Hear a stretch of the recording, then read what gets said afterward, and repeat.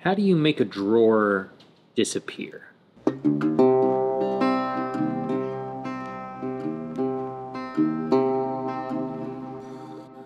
I have to admit, it's really entertaining to me how divisive this mug is. There's a lot of people who are very turned off by it, and I get it, but I do love it. It's just, it's funky, it's weird. So here we are. Now, I am in the midst of starting a new commission. Without getting into too much detail about this particular project in this video, it's essentially a small chest or a big box, depending on how you want to look at it. And in the front of this box, there's a drawer. And I think what I want to do is to have that drawer be a continuous grain drawer front, so that the drawer essentially disappears into the box. This is a very common technique. This is a technique that you can use to elevate your work to a new level of craftsmanship. But the question I get from a lot of beginners / intermediate woodworkers is, how do you do that? This is kind of black magic if you don't really know how to do it. So I want to walk you through this step by step. Here's what I've got at the moment. I've got the front of my chest, which I've already done the basic glue up, and I've got my CAD program where I have my rough design. Now, this is actually more detailed than I ever do in CAD, but because there are so many intricate and moving parts, I wanted to make sure that I had measurements and detailed joinery for each of those components, because I don't want to be guessing at that particular aspect of this as I'm making. So the first thing I've done is I've made the front of my chest oversized by about 1 inch in width and 1.5 inches to 2 inches in length. So I have a little bit of wiggle room to play with. So my first step in actually getting my drawer face cut out is to mark the final dimensions of my piece and to mark the location of my drawer face based on my SketchUp model. All right, so that part is simple enough. I've marked the final width of my front based off of my center line where this is roughly book matched. So I know that this is 7.5 inches out to the bottom of my front. From there, I've marked the ends of my pieces, and that is really just based on visuals. There's nothing here that is determining or predetermining where the ends of that piece needs to be. And once I have the outline of the front piece, then I can mark the location of my drawer front. I know my drawer front is 1 3/4 up from the bottom of my box. I know I have a 1/2 inch lip over here, and so this becomes 2 1/4. And then I know my drawer face is 3 inches wide, so this becomes 5 1/4. Now you might be asking yourself right now, why give myself an extra 1/2 inch of width so I have to do more math when I'm figuring out the location of my drawer front? And that's a fair question. The thing is, when I go to remove this drawer front, I'm going to make 2 cuts at the table saw.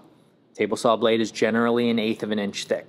So if I'm going to make 2 cuts and glue it back together and still maintain the appropriate width of this piece, it needs to be a minimum of 1/4 inch wider than its final thickness. Now I should also mention this is over dimension in both width and thickness still. I still got about a 1/16 of an inch to take down in thickness, and the reason that is like that at this moment is so that once I get it all glued up and back together, I can run it through the thicknesser and flatten any surfaces and misalignments in the glue up. This is wider than my jointer, so I can't go back and joint it, nor that I know that I would even if I could, because I'm gonna have this kind of skinny piece flopping in the breeze over here. So instead, I'm just gonna make sure that my glue ups are absolutely immaculate, that there's no misalignment issues at all, that it is nice and flat, and I can just run it through the thicknesser, no problem. Now, all of that is great in theory, but let's make some cuts and see what kind of results we actually get.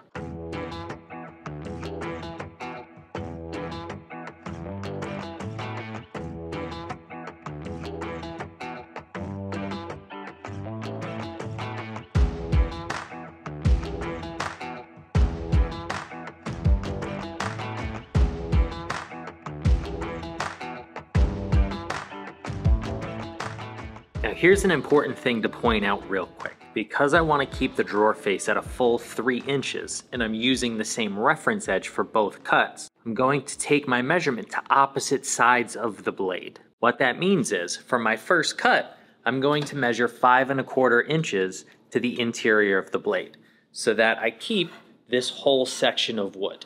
Let me get that out of the way. For the second cut, I want this section of the wood to stay at 3 inches. Now I could flip this around and make my cut 3 inches to the interior of the blade, sure, but I want to keep this same reference edge against the fence just in case something goes wrong. So that means I know this is 2 1/4 up to my line, so I'm going to measure 2 1/4 to the outside of my blade so that my waste material is on the box front, not on the drawer face. So I'm going to go ahead and take my measurement 2 1/4 inches to the outside of my blade, set my fence, and now I can make my cut.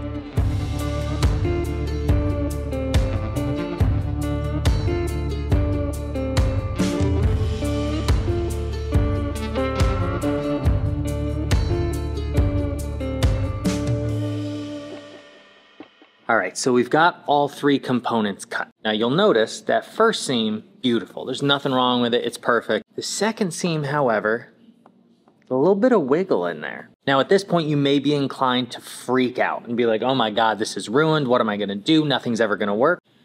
Deep breaths, deep breaths. It's gonna be fine. We have that wiggle room in width on both the top and the bottom pieces. There's no way to know at this particular moment whether it's the drawer piece or the bottom piece that's a little bit warped. My guess is it's the bottom piece because these boards did have a little bit of tension in them when I started milling them up. It's not surprising that this piece would want to banana a little bit once I cut it off. So we're going to check that at the joiner. The first thing, however, I'm going to do is remove my drawer face. So I'm not removing material from my drawer face itself. It remains a perfect 3 inches wide. And then if it is this piece, I'm going to try to remove only the section that is a little bit warped and make that as flat a surface as possible. I could alternatively just force this flat when I glue it up and then flatten it out and joint it on the bottom after. That is an option if it gets a little bit hairy, but first we're gonna try to do it the right way. So let's cut this drawer face off and then dress these joints.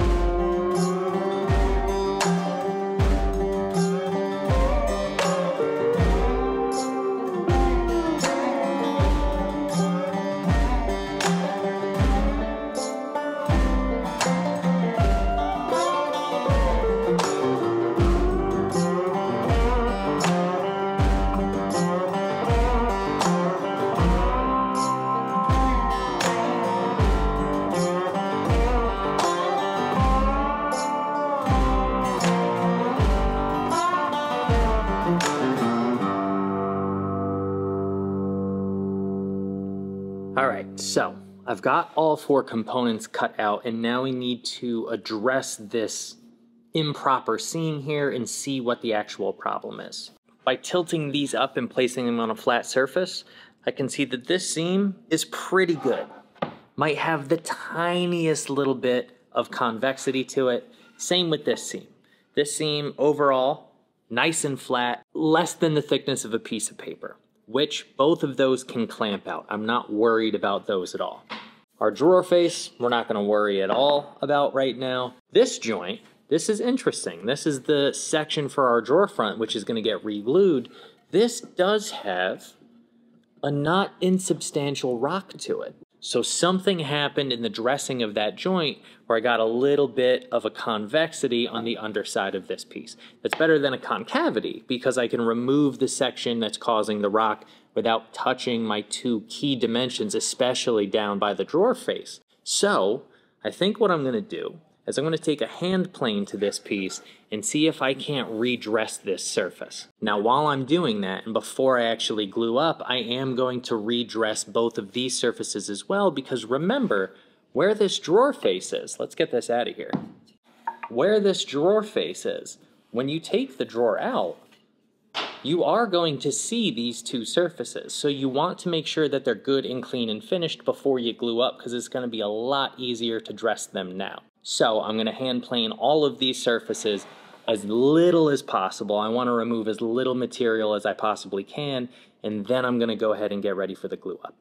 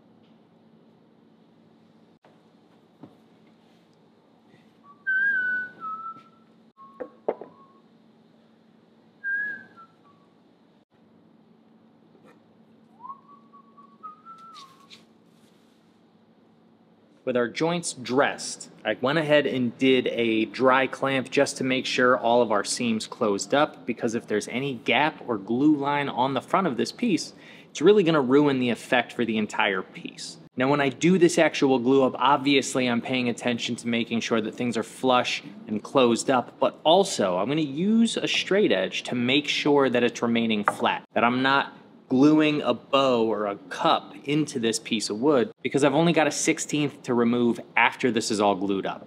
So it all looks good, it's closing up nicely, and it's staying flat. So let's go ahead and get this thing glued.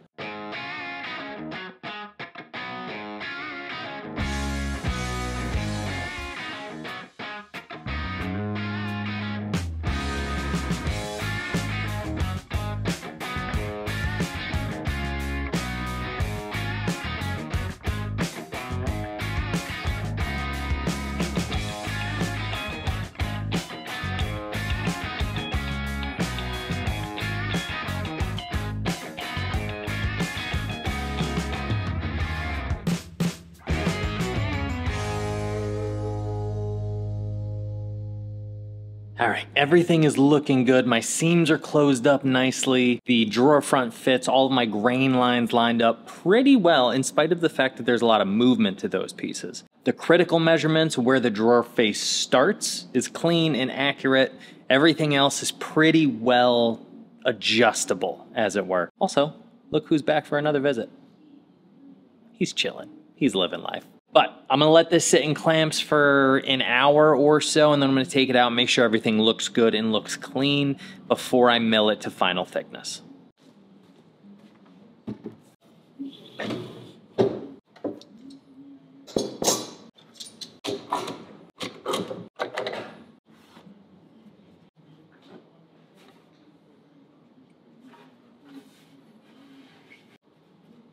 Looks pretty good.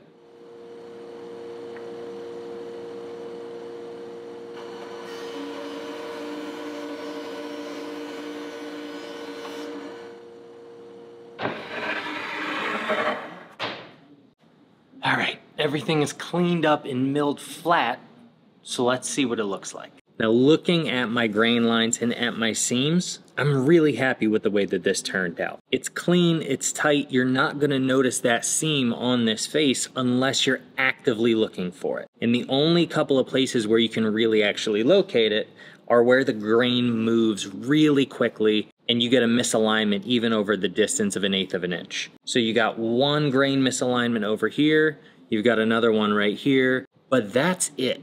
And again, unless this is something you're actively looking for and you know is already there, you're not going to pick that up with your eye. If this was perfectly rift-sawn material or perfectly quartered material, it would just be completely gone, but that's not the nature of the material I chose, so this is where we're at. And all things considered, this is perfectly acceptable. So the last thing we need to check is how the drawer actually fits.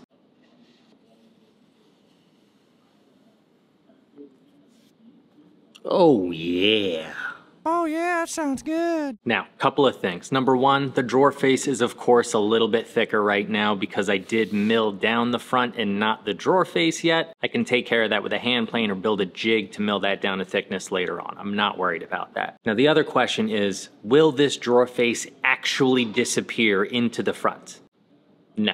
For a couple of reasons. Number one, because it's solid wood. So I'm going to need to give this room to expand and contract, which means I'm gonna need to take material off of the top of that, especially because this project is going down to Florida, where it's inevitably gonna be more humid than it is in Philadelphia. So the nature of it being solid wood in and of itself is going to negate any ability to really make this thing disappear into the face, as it were. The second reason it won't disappear is because I always put a light chamfer around those edges just so that they're more comfortable to touch.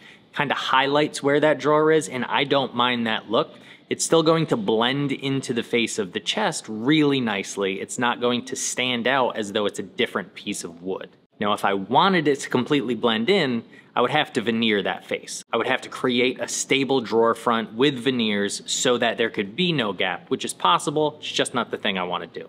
Now, the last thing I'll say about this is I'm not even going to use this drawer front. I don't want to use a continuous grain maple drawer front because the client specifically asked for some pizzazz on the outside. I got them to agree to a little bit more subtlety, a little bit more quieter approach to the exterior, and a bit more decoration on the interior. However, I am going to give them a little bit of pizzazz on the outside by using a contrasting drawer front here. And so I've got this piece of gummy cherry with a nice figure in it, which is gonna look great. The client for whom this is being built is a redhead, so I wanted to tie in a little cherry on there just to, you know, a little nod, a nod to the personal things. The reason I think this is gonna upset some people is because this whole video is about how to get a continuous grain drawer front. However, the process for this particular application would be identical even if I wasn't using a continuous grain drawer front, because I still need to cut out a square hole in this front. So in order to do that, I would follow the exact same steps. All I'm going to do is replace it with this drawer front, which I will cut to size later on once I get it milled all down to final thickness. So that's the situation. I just wanted to be upfront about that now so that later when you see the project build video, you're not screaming at your television saying that I didn't use that same drawer front. So that, friends, as they say, is that.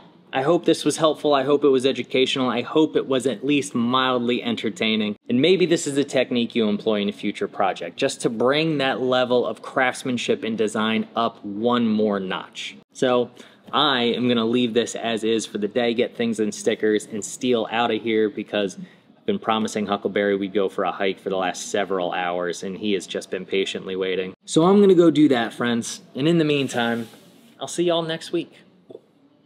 Cheers. What do you say, Bubba? What do you say? I think it's time to go for a hike, huh?